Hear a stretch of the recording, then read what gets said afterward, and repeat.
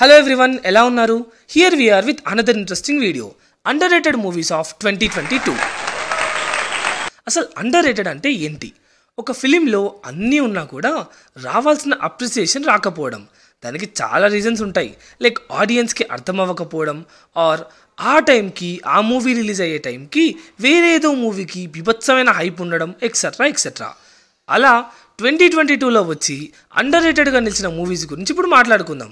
And ఈ వీడియోలో చెప్పిన ప్రతి ఒక్క మూవీ తెలుగులో అవైలబుల్గా ఉంది. వీడియో అంతా అయ్యాక ఏవైతే మిస్ అయ్యారో తప్పకుండా చూడండి. అండ్ వీడియోలోకి వెళ్ళే ముందు మీరు ఇంకా మన ఛానల్ని సబ్స్క్రైబ్ చేసుకున్నట్లయితే కింద ఎర్రగా ఉన్న సబ్స్క్రైబ్ బటన్ క్లిక్ చేసి ఆ పక్కనే ఉన్న గంట సింబల్ కొట్టండి. ఇంకా లిస్టులోకి వెళ్తే నెంబర్ 1 అంటే సుందరానికి. It has a new age Vivekatreya mark screen play, good story, dialogues, music etcetera. A perfect family entertainer అని చెప్పాలి. But why it became underrated? దానికి 2 రీజన్స్ ఉన్నాయి. ఒకటి ఫిలిం స్క్రీన్ ప్లే. అది కొంచెం కాంప్లెక్స్, అంటే మనకు అర్థమవుతుంది బట్ మన పేరెంట్స్కి కూడా అర్థం అవ్వాలి కదా. Past, present and ప్రజెంట్లోకి childhood characters రావడం, ఇలా ఉండడం వల్ల ఫ్యామిలీస్కి మూవీ ఎక్కలేదు. And the second reason is, చెప్పాలంటే ఇదే మెయిన్, ఈ మూవీకి కరెక్ట్గా 1 వీక్ ముందు major and Vikram movies release అయ్యాయి. 2 మూవీస్ కూడా యునానిమస్ పాజిటివ్ టాక్. ఒకటేమో యాక్షన్ థ్రిల్లర్ అయితే ఇంకోటేమో కమర్షియల్ బయోపిక్. ఇంకా మన వాళ్ళు ఆగుతారా చెప్పండి? మంత్ స్టార్టింగ్ కాబట్టి పోతే పోయాయని 2 మూవీస్ని ఒక రేంజ్లో చూసి బ్లాక్ బస్టర్ చేశారు. ఆ నెక్స్ట్ వీకే అంటే సుందరానికి రావడంతో ఆ హైప్ని అండ్ టాక్ని మ్యాచ్ చేయలేక అండర్రేటెడ్గా మిగిలిపోయింది. Number 2 is mission impossible. Child trafficking అనే సీరియస్ కాన్సెప్ట్ని బేస్ చేసుకుని చాలా హిలేరియస్గా చూపించారు. బట్ మూవీకి రావాల్సిన అప్రిసియేషన్ అయితే రాలేదు. And the next one is జన గన మన స్టారింగ్ పృథ్వీరాజ్ గారు. It's not RRR, it's not KGF. I call this movie as the best film of 2022. థియేటర్లో అంత గొప్ప ఆదరణ రాకపోయినా కూడా ఓటీటీలోకి వచ్చాక చాలా అప్రిసియేషన్ వచ్చిన మూవీ ఇది. బట్ ఆ అప్రిసియేషన్ కూడా చాలా తక్కువే ఈ సినిమాలో ఉన్న కంటెంట్తో పోలిస్తే. ఒక perfect court room drama. Prithviraj గారు చాలా రియలిస్టిక్ పర్ఫార్మెన్స్ ఇచ్చారు. మూవీ అంతా అయ్యాక మనం ఇలాంటి సమాజంలోన బతికేది అనే థాట్ కూడా వస్తుంది. చూడని వాళ్ళు ఎవరైనా ఉంటే తప్పకుండా చూసేయండి. నెంబర్ 4 ఈజ్ భామ Kalapam. One of the most underrated movie from Tollywood. Priyamani గారు లీడ్ రోల్లో చేశారు. It's a crime comedy thriller. First నుంచి లాస్ట్ వరకు చాలా ఎంటర్టైనింగ్గా ఉంటుంది. Do watch it. Number 5 is ఆకాశం.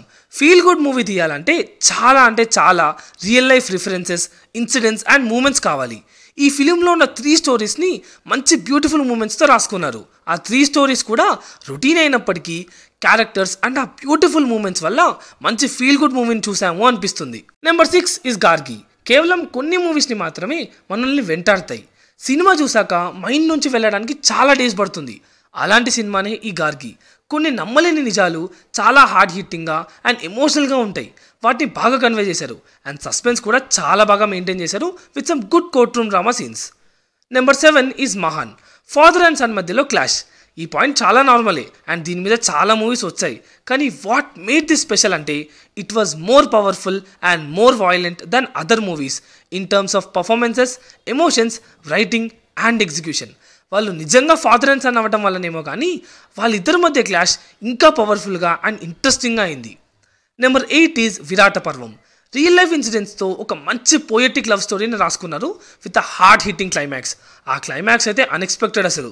అండ్ మూవీ చూస్తున్నంతసేపు ఒక పోయం చదువుతున్నట్టు అనిపించింది. నెంబర్ 9 ఈజ్ చిన్ని.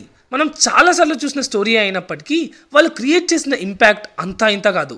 అసలు ఈ పాయింట్ని ఇంతకంటే బాగా ఎవరు చూపించలేదు అండ్ చూపించలేరు కూడా. ఒక్కసారి ఈ మూవీకి కనెక్ట్ అయితే ఎమోషనల్ ఎక్స్పీరియన్స్ వేరే స్టేజ్లో ఉంటుంది. నెంబర్ 10 ఈజ్ ఎఫ్ఐఆర్ ఒక పర్ఫెక్ట్ యాక్షన్ థ్రిల్లర్ అనే చెప్పాలి. ఒక రిలీజియస్ ఇష్యూని టచ్ చేస్తూ యాక్షన్ ఎపిసోడ్స్ అండ్ థ్రిల్ మూమెంట్స్ని ఇంట్రెస్టింగ్గా డిజైన్ చేసుకున్నారు.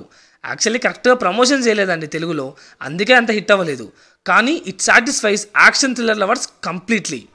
Number 11 is rocketry. నిజంగా అండ్ అవార్డ్ విన్నింగ్ ఫిలిం ఇది. మన ఇండియా ఎవరి వల్ల నిజంగా డెవలప్ అవుతుందో వాళ్ళలో ఒకరి కథ ఇది. అదే one of the India's greatest scientist Nambi Narayan గారి కథ. ఆయన దేశానికి ఎంతో సేవ చేసినప్పటికీ కొన్ని ఫాల్స్ ఎలిగేషన్స్ వల్ల వర్స్ట్ సిచ్యువేషన్స్ని ఫేస్ చేశారు. ఈ బయోపిక్ని ఇన్స్పైరింగ్గా అండ్ చాలా ఎమోషనల్గా ప్రజెంట్ చేశారు. Personally my favourite in this list is Rocketry. Number 12 is ఇట్లు మారేడుమిల్లి ప్రజానికం.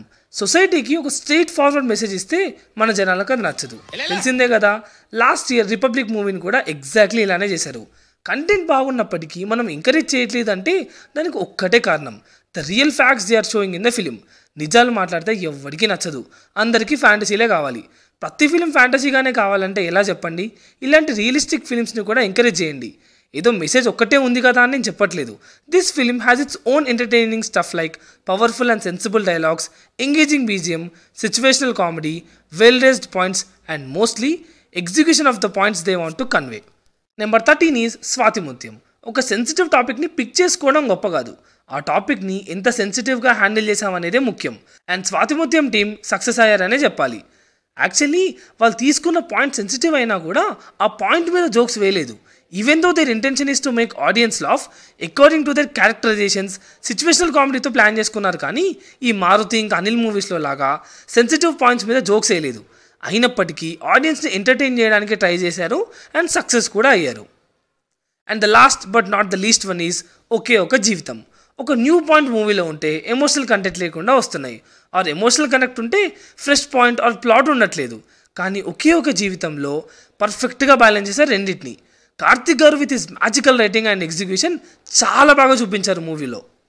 తరుణ్ భాస్కర్ గారి డైలాగ్స్ అయితే హిలేరియస్ అండ్ ఎమోషనల్గా కూడా ఉన్నాయి. సైంటిఫిక్ ప్లాట్ అని చెప్పి సైన్స్ క్లాస్ లాగా చెప్పలేదు, అండ్ మదర్ ఎమోషన్ ఉంది కదా అని ఓవర్ డ్రామా కూడా చేయలేదు. It was simple and subtle which gives you a cool feel good experience. ఈ లిస్ట్లో ఉన్న మూవీస్ని సగానికి పైగా మీరు థియేటర్లో మిస్ అవ్వకుండా చూస్తుంటే call your self a real movie lover and we are proud of you. చూడని వాళ్ళు అట్లీస్ట్ ఓటీటీలో అయినా చూసి అప్రిషియేట్ చేసినా చాలు, అదే 10,000. ఇంకేంటి లేట్ మరి? కమెంట్స్లో ఈ లిస్ట్ నుంచి మీ ఫేవరెట్ మూవీస్ మెన్షన్ చేయండి, అందరికీ రిప్లై ఇస్తాం. వీడియో నచ్చినట్లయితే ఒక లైక్ వేసుకోండి, కుదిరితే మూవీ లవర్స్కి షేర్ చేయండి. మళ్ళీ రేపు అవర్ టాప్ మూవీస్ ఆఫ్ 2022 లిస్ట్తో మీ ముందుకు వస్తాం. Until then signing off team movies for you.